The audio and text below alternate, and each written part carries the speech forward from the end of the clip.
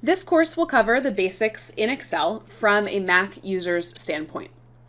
We'll familiarize ourselves with Excel, working with data, how to format that data, basic navigation, and then an introduction to functions. Throughout the course, we'll be highlighting best practices as well as shortcuts to make you even faster and more efficient in Excel. This course is designed to teach you how to use Excel on a Mac specifically. We'll review the basics to get you started, and we assume today that you have never used Excel before or that you are a true beginner to Excel.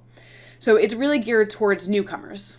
And to all you newcomers, I'd like to personally welcome you to the magical world of Excel. So this is the screen that you will see when you start up Excel for the first time.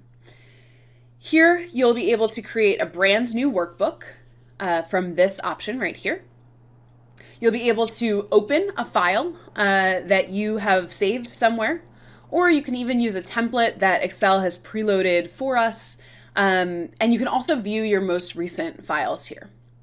So let's go ahead and select Blank Workbook. You can either select it right here or from the New button. And this will create a new file for us. As you can see here, and I'm just going to zoom in just so you can see from where you're sitting quite nicely.